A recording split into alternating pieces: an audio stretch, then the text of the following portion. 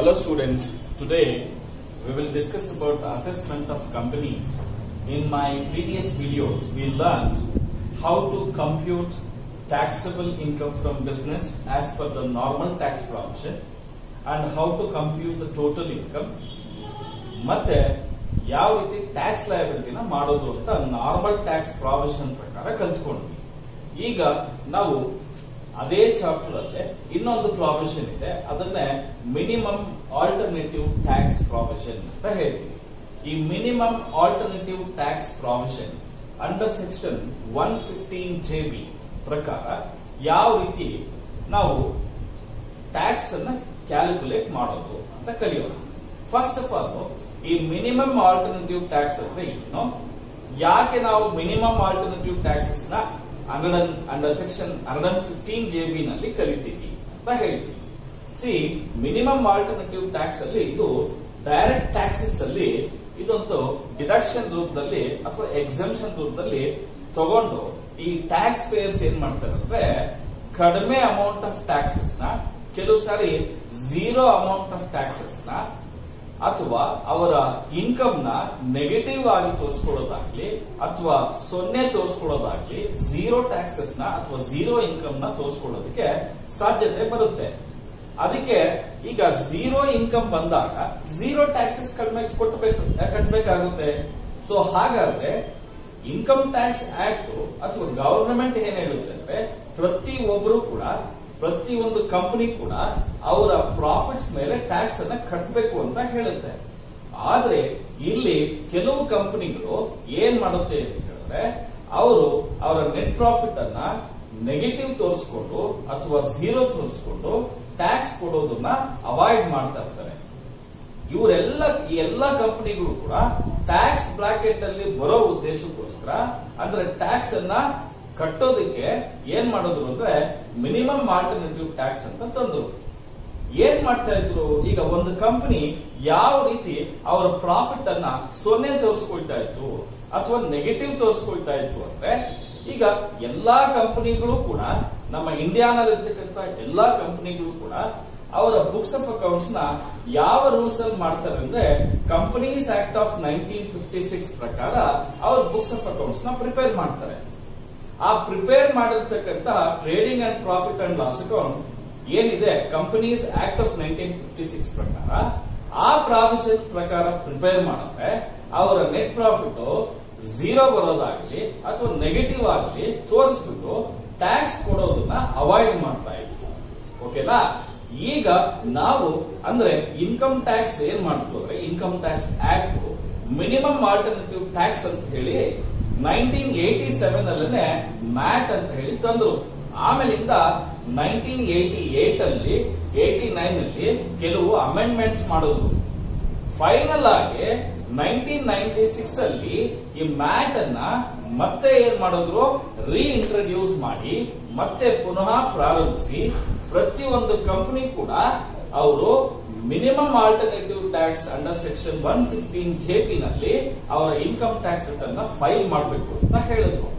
ಹಾಗಾದ್ರೆ ನಾನು ಹೇಳ್ತೀನಿ, ನಿಮ್ಗೆಲ್ಲರಿಗೂ ಒಂದು ಕ್ವಶನ್ ಇದೆ, ಏನದು ಅಂತ ಹೇಳಿದ್ರೆ, ಸರ್ ಯಾವ ರೀತಿ ಒಂದು ಕಂಪನಿ ಝೀರೋ ಟ್ಯಾಕ್ಸಸ್ ನ ಅಥವಾ ಝೀರೋ ಇನ್ಕಮ್ ನ ತೋರಿಸೋದಕ್ಕೆ ಸಾಧ್ಯ ಆಗುತ್ತೆ ಅಂತ ಹೇಳಿ. ನಮ್ಗೆಲ್ರಿಗೂ ಗೊತ್ತೇ ಇದೆ, trading and profit and loss account ಇದೆ. ಆ trading and profit and loss account ಅಲ್ಲಿ ಡೆಬಿಟ್ ಸೈಡ್ ಅಲ್ಲಿ ಏನೇನ್ ಸಿಗುತ್ತೆ ಅಂದ್ರೆ ಎಲ್ಲ ಎಕ್ಸ್ಪೆನ್ಸಸ್ ಸಿಗುತ್ತೆ, ಹಾಗೆ ಕ್ರೆಡಿಟ್ ಸೈಡ್ ಅಲ್ಲಿ ಕೆಲವೆಲ್ಲ ಇನ್ಕಮ್ಸ್ ಸಿಗುತ್ತೆ. ಆ ಎಕ್ಸ್ಪೆನ್ಸಸ್ ಅಲ್ಲಿ ಕೆಲವು ಎಕ್ಸ್ಪೆನ್ಸಸ್ ಆಕ್ಚುಲ್ ಆಗಿ ಅವು ಎಕ್ಸ್ಪೆನ್ಸಸ್ ಅಲ್ಲ. ಅಂದ್ರೆ ಎಕ್ಸ್ಪೆನ್ಸಸ್ ಅಲ್ಲ ಅಂತ ಹೇಳಿದ್ರೆ ಅದರ ಅರ್ಥ ಅವರು ಯಾರಿಗಾದ್ರೂ ಕೊಟ್ಟಿರೋದಾಗ್ಲಿ ಅಥವಾ ಕೊಡಬೇಕಾಗಿರೋದಾಗ್ಲಿ ಇದನ್ನ ಏನ್ ಮಾಡ್ತಾ ಇದ್ವಿ, profit and loss account debit side ಅಲ್ಲಿ ತಗೊಳ್ತಾ ಇದ್ವಿ. ಈ ಮಿನಿಮಮ್ ಆಲ್ಟರ್ನೇಟಿವ್ ಟ್ಯಾಕ್ಸ್ ರೂಲ್ಸ್ ಪ್ರಕಾರ ಯಾವ್ಯಾವು ತಗೊಳ್ಬಾರ್ದಾಗಿತ್ತು ಅಂದ್ರೆ ಅವರ ಪ್ರಾಫಿಟ್ ಅಂಡ್ ಲಾಸ್ ಅಕೌಂಟ್ ಅಲ್ಲಿ ಕಂಪನೀಸ್ ಆಕ್ಟ್ 1956 ಪ್ರಕಾರ ಅವರು ತಗೊಂಡ್ಬಿಟ್ಟಿದ್ರು. ಯಾವ್ಯಾವ ತಗೊಂಡ್ಬಿಟ್ಟಿದ್ರು ಅಂದ್ರೆ ಇಲ್ಲೊಂದು ಪ್ರೋಫಾರ್ಮಾ ಕೊಟ್ಟಿದ್ವಿ ನೋಡ್ಕೊಳ್ಳಿ.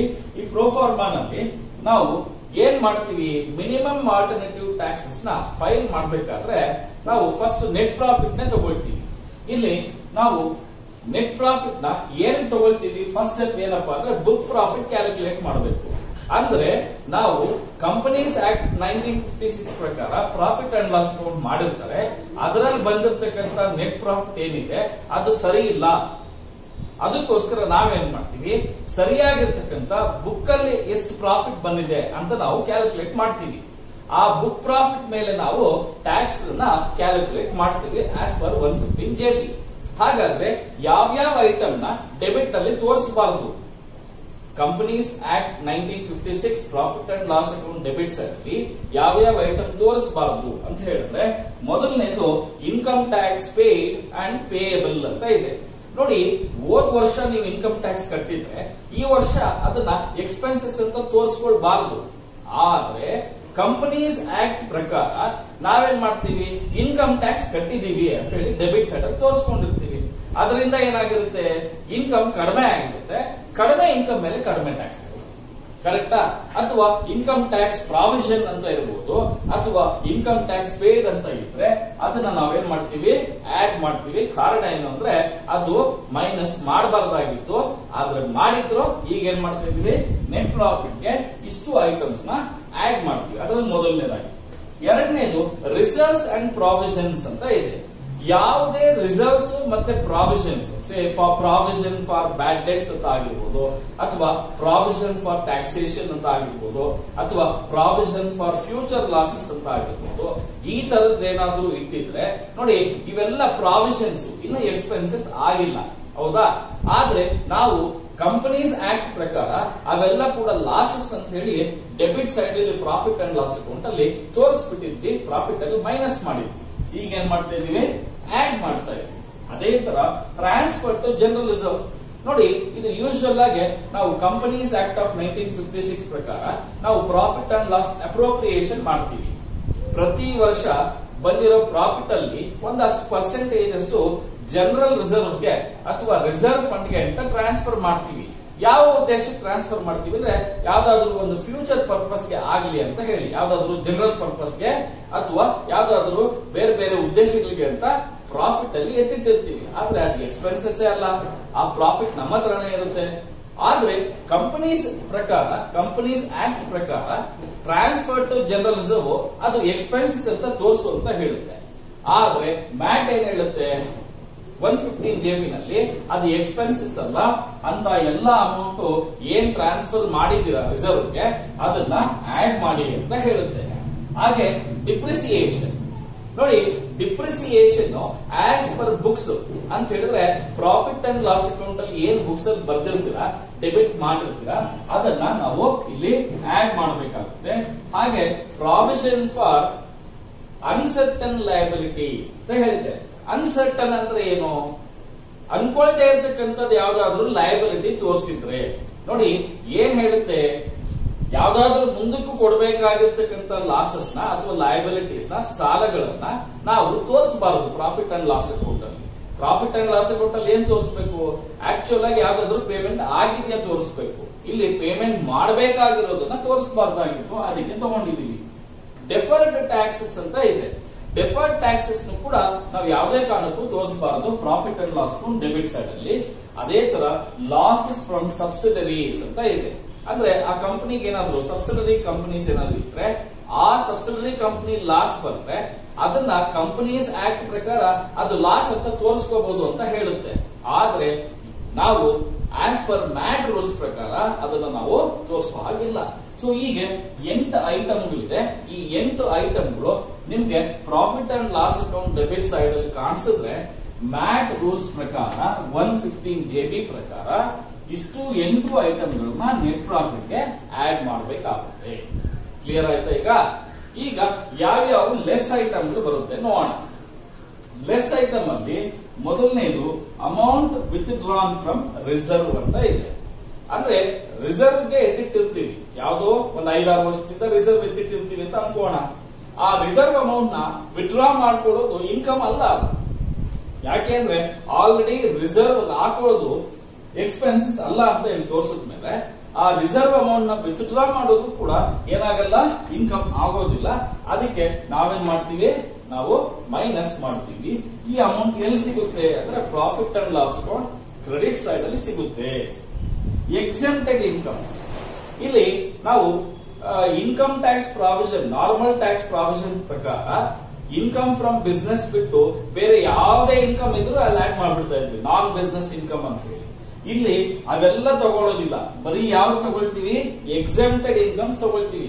ಯಾವ್ಯಾವ್ದು ಎಕ್ಸೆಂಪ್ಟೆಡ್ ಇನ್ಕಮ್ಸ್ ಅಂದ್ರೆ ಅಂಡರ್ ಸೆಕ್ಷನ್ 10 ಅಲ್ಲಿ ಬರುವಂತವು ಯಾವ್ಯಾವು, ಅಗ್ರಿಕಲ್ಚರಲ್ ಇನ್ಕಮ್ ಆಗ್ಬೋದು, ಹೌದಾ, ಅಥವಾ dividends from domestic company, Indian company ಆಗಿರ್ಬೋದು, ಅಥವಾ ಇಂಟ್ರೆಸ್ಟ್ ಆನ್ ಸೆಕ್ಯೂರಿಟೀಸ್ ಅಂತ ಹೇಳಿ ಅಂಡರ್ ಸೆಕ್ಷನ್ 10 ಸಬ್ ಸೆಕ್ಷನ್ 38 ಅಂತ ಆಗ್ಲಿ, ಈ ತರದ ಯಾವುದಾದ್ರೂ ಎಕ್ಸೆಂಪ್ಟೆಡ್ ಇನ್ಕಮ್ಸ್ ಇದ್ರೆ ಆ ಎಕ್ಸೆಂಪ್ಟೆಡ್ ಇನ್ಕಮ್ಸ್ ನ ನಾವು profit and loss account credit side ಅಲ್ಲಿ ತಗೊಂಡಿರ್ತೀವಿ ನೋಡಿ. ಅದ್ರ ಮೇಲೆ ಟ್ಯಾಕ್ಸ್ ಕಟ್ಟೋಂಗಿಲ್ಲ, ಆದ್ರೆ ಅವನೇನ್ ಮಾಡಿರ್ತಾನೆ, ಇನ್ಕಮ್ ಅಂತ ತಗೊಂಡಿದ್ರೆ ಅಂತದನ್ನ ನಾವು ಇಲ್ಲಿ ಲೆಸ್ ಮಾಡಬೇಕಾಗುತ್ತೆ.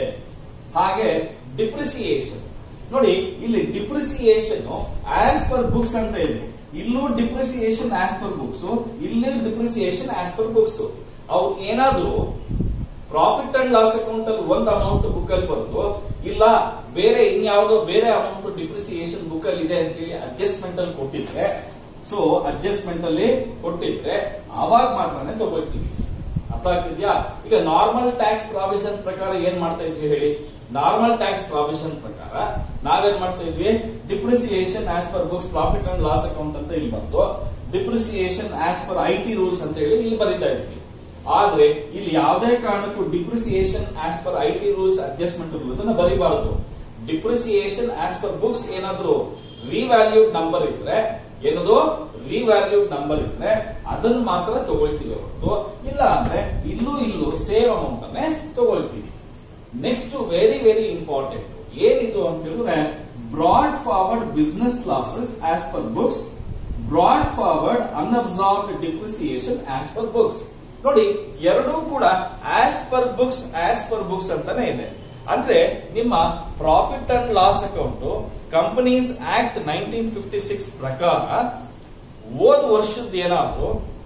ವರ್ಷಗಳದ್ದೇನಾದ್ರೂ ಬಿಸ್ನೆಸ್ ಲಾಸಸ್ ಏನಾದ್ರೂ ಇದ್ರೆ ಬುಕ್ ಅಲ್ಲಿ ತೋರಿಸಿರ್ತಕ್ಕಂಥದ್ದು. ಇನ್ಕಮ್ ಟ್ಯಾಕ್ಸ್ ರೂಲ್ಸ್ ಪ್ರಕಾರ ಅಲ್ಲ, ಬುಕ್ ಅಲ್ಲಿ ಪ್ರಕಾರ ಎಷ್ಟು ಲಾಸ್ ಇದೆ ಆ ಲಾಸ್ ಅನ್ನ ನಾವು ಬುಕ್ ಅಲ್ಲಿ ಪ್ರಕಾರ ಎಷ್ಟು ಡಿಪ್ರಿಸಿಯೇಷನ್ ನಾವು ಹೋದ ವರ್ಷಗಳು ಪ್ರಾಫಿಟ್ ಅಲ್ಲಿ ಮೈನಸ್ ಮಾಡಕ್ ಆಗಿಲ್ಲ ಅಂತ ಎರಡು ಬಿಸ್ನೆಸ್ ಲಾಸ್ ನ unabsorbed depreciation as per book, ಇವೆರಡರಲ್ಲಿ ಯಾವ್ದು ಕಡಿಮೆ ಬರುತ್ತೆ ಅದನ್ನ ಮಾತ್ರನೇ ಮೈನಸ್ ಮಾಡ್ತೀವಿ. ಅರ್ಥ ಆಗ್ತಿದ್ಯಾ? ಆದ್ರೆ ನಾವು ನಾರ್ಮಲ್ ಟ್ಯಾಕ್ಸ್ ಪ್ರಾವಿಷನ್ ಮಾಡಬೇಕಾದ್ರೆ ಇಲ್ಲಿ broad forward business losses as per IT rules, broad forward unabsorbed depreciation as per IT rules ಎರಡನ್ನೂ ಮೈನಸ್ ಮಾಡ್ತಾ ಇದ್ವಿ, ಎರಡು ಅಮೌಂಟ್ ಮೈನಸ್ ಮಾಡ್ತಾ ಇದ್ವಿ. ಆದರೆ ಇಲ್ಲಿ ನಾವು ಇನ್ಕಮ್ ಟ್ಯಾಕ್ಸ್ ರೂಲ್ಸ್ ಪ್ರಕಾರ ಏನು ಲಾಸ್ ಆಗಿದೆ, ಏನು ಡಿಪ್ರಿಸಿಯೇಷನ್ ಇದೆ ಅದನ್ನ ನಾವು ತಗೊಳ್ಳೋದಿಲ್ಲ. ನಾವು ತಗೊಳ್ತಕ್ಕಂಥದ್ದು ಆಸ್ ಪರ್ ಬುಕ್ಸ್ ಅಂತ ಮಾತ್ರ ತಗೊಳ್ತೀವಿ. ಕ್ಲಿಯರಾ? ಸೊ ಇವೆರಡರಲ್ಲಿ ಅಂದ್ರೆ broad forward business loss, broad forward unabsorbed depreciation as per books, ಇವೆರಡರಲ್ಲಿ ಯಾವ್ದು ಕಡಿಮೆ ಇದೆ ಅದನ್ನ ಮಾತ್ರನೇ ನಾವು ಏನ್ ಮಾಡ್ತೀವಿ, ಮೈನಸ್ ಮಾಡ್ತೀವಿ. ಸೊ ಅಲ್ಲಿಗೆ ಈ ಅಡಿಷನ್ಸ್ ಎಲ್ಲ ನೆಟ್ ಪ್ರಾಫಿಟ್ ಗೆ ಆಡ್ ಮಾಡಿದ್ರೆ ಬಂದಿರೋ ಟೋಟಲ್ ಅಲ್ಲಿ ಇಷ್ಟು ಐಟಮ್ಸ್ ನ ಮೈನಸ್ ಮಾಡಿದ್ರೆ ಬರ್ತಕ್ಕಂಥದ್ದನ್ನ ಬುಕ್ ಪ್ರಾಫಿಟ್ ಅಂತ ಹೇಳ್ತೀವಿ. C as per the mat rules, ಓಕೆನಾ, ನಿಮಗೆ ಎಷ್ಟು ಬುಕ್ ಪ್ರಾಫಿಟ್ ಬಂದಿದೆ ಆ ಬುಕ್ ಪ್ರಾಫಿಟ್ ಮೇಲೆ 18.5% ಅಷ್ಟು ಟ್ಯಾಕ್ಸ್ ಅನ್ನ ಹಾಕ್ತೀವಿ. ಅರ್ಥ ಆಗ್ತಿದ್ಯಾ? ಹಾಗೆ ಸರ್ಚಾರ್ಜ್ ಕೂಡ ಚಾರ್ಜ್ ಮಾಡ್ತೀವಿ. ಯಾವಾಗ ಅಂದ್ರೆ 250 crores ಗಿಂತಲೂ ಜಾಸ್ತಿ ಇದ್ರೆ 7%, ಹೌದಾ? 250 crores 1 crore ಗಿಂತಲೂ ಜಾಸ್ತಿ ಇತ್ತು, 1 crore ಗಿಂತಲೂ ಜಾಸ್ತಿ ಇತ್ತು surcharge. S, book profit 1 crore ಗಿಂತಲೂ ಜಾಸ್ತಿ ಇದ್ರೆ ಸರ್ಚಾರ್ಜ್ ಹಾಕ್ತಿವಿ. ಅದು 1 ಕೋಟಿಯಿಂದ 10 ಕೋಟಿ ಇದ್ರೆ 7%, 10 ಕೋಟಿಗಿಂತಲೂ ಜಾಸ್ತಿ ಇದ್ರೆ 12% ಸರ್ಚಾರ್ಜ್ ಅನ್ನ same as per the normal tax provision ಏನಿದೆ ಅದೇ ಪ್ರಕಾರನೇ ಕ್ಯಾಲ್ಕುಲೇಟ್ ಮಾಡ್ತೀವಿ. ಈಗ ನೆಕ್ಸ್ಟ್ ಲಾಸ್ ಬಂದು ಹೆಲ್ತ್ ಅಂಡ್ ಎಜುಕೇಶನ್ ಸೆಸ್ 4%, ಇದು ಕೂಡ ಸೇಮ್. ಇದು ಮ್ಯಾಟ್ ರೂಲ್ಸ್ ಪ್ರಕಾರ ಇರ್ತಕ್ಕಂಥ ಪ್ರಾವಿಷನ್. ಇನ್ನೂ ಒಂದ್ಸರಿ ಹೇಳ್ತೀನಿ, ಮ್ಯಾಟ್ ಯಾವಾಗ ಪ್ರಿಪೇರ್ ಮಾಡ್ತೀವಿ ಅಂದ್ರೆ ಅವರು ಕ್ವಶನ್ ಪೇಪರ್ ಅಲ್ಲಿ ಮ್ಯಾಟ್ ಪ್ರಾವಿಷನ್ ಯೂಸ್ ಮಾಡಿ ಅಂತ ಕೊಟ್ಟಾಗ ಮ್ಯಾಟ್ ಪ್ರಾವಿಷನ್ ಅಲ್ಲಿ ಫಸ್ಟ್ ಸ್ಟೆಪ್ ಮಾಡ್ತಕ್ಕಂಥದ್ದು ನಾವು ಬುಕ್ ಪ್ರಾಫಿಟ್ ನ ಮಾಡ್ತೀವಿ. ಯಾಕೆ ಮ್ಯಾಟ್ ಅನ್ನ ಯೂಸ್ ಮಾಡ್ತೀವಿ, ಪ್ರಾವಿಷನ್ ಯೂಸ್ ಮಾಡ್ತೀವಿ ಅಂದ್ರೆ ಕಂಪನಿಗಳು ಅವರ ಬುಕ್ಸ್ ಆಫ್ ಅಕೌಂಟ್ಸ್ ಅನ್ನ ಕಂಪನೀಸ್ ಆಕ್ಟ್ ಆಫ್ 1956 ಪ್ರಕಾರ ಮಾಡಿರುತ್ತೆ. ಆ ಕ್ಯಾಲ್ಕುಲೇಟ್ ಮಾಡಿರ್ತಕ್ಕಂಥ ನೆಟ್ ಪ್ರಾಫಿಟ್ ಕೆಲವು ಸಮಯ ಝೀರೋ ಪ್ರಾಫಿಟ್ ತೋರಿಸ್ತಾ ಇರುತ್ತೆ, ಅಥವಾ ನೆಗೆಟಿವ್ ಇನ್ಕಮ್ ತೋರಿಸ್ತಾ ಇರುತ್ತೆ, ಅಥವಾ ನಿಲ್ ಇನ್ಕಮ್ ತೋರಿಸ್ತಾ ಇರ್ತದೆ, ಲೋ ಇನ್ಕಮ್ ತೋರಿಸ್ತಾ ಇರ್ತದೆ. ಅದರ ಮೇಲೆ ಲೋ ಟ್ಯಾಕ್ಸಸ್ ನ ಕಟ್ಟಬೇಕಾಗುತ್ತೆ, ಟ್ಯಾಕ್ಸಸ್ ನೇ ಕಟ್ಟೋ ಅವಶ್ಯಕತೆ ಬರೋದಿಲ್ಲ. ಸೊ ಇಂಥ ಟ್ಯಾಕ್ಸ್ ಪೇಯರ್ಸ್ ಗೆ ಮ್ಯಾಟ್ ಪ್ರಾವಿಷನ್ ಬ್ರಾಕೆಟ್ ಅಲ್ಲಿ ಬರೋ ತರ, ಟ್ಯಾಕ್ಸ್ ನ ಕಟ್ಟೋ ರೀತಿ ಬರೋ ತರ ಮ್ಯಾಟ್ ಪ್ರಾವಿಷನ್ ಅನ್ನ ಫ್ರೇಮ್ ಮಾಡಿದ್ದಾರೆ. ಹಾಗಾದ್ರೆ ಪ್ರಾಫಿಟ್ ಅಂಡ್ ಲಾಸ್ ಅಕೌಂಟ್ ಅಲ್ಲಿ ಕೊಟ್ಟಿದ್ದಾಗ ನಾವು ಇವೆಲ್ಲ ಕೂಡ ತಗೊಳ್ತೀವಿ. ಓಕೆನಾ? ಇಷ್ಟು ಪಾಯಿಂಟ್ಸ್ ನ ದಯವಿಟ್ಟು ಪ್ರಾಕ್ಟೀಸ್ ಮಾಡಿದ್ರೆ ಪಕ್ಕಾ 14 ಮಾರ್ಕ್ಸ್ ಗ್ಯಾರಂಟಿ ಬರುತ್ತೆ. ಓಕೆನಾ? ಇದು ಮ್ಯಾಟ್ ಗೆ ಸಂಬಂಧಪಟ್ಟಿರ್ತಕ್ಕಂಥ ಇನ್ಫಾರ್ಮೇಶನ್. ಈಗ ಮ್ಯಾಟ್ ಪ್ರಕಾರ ನಾವು ಒಂದಷ್ಟು ಪ್ರಾಬ್ಲಮ್ಸ್ ನ ಮಾಡೋಣ.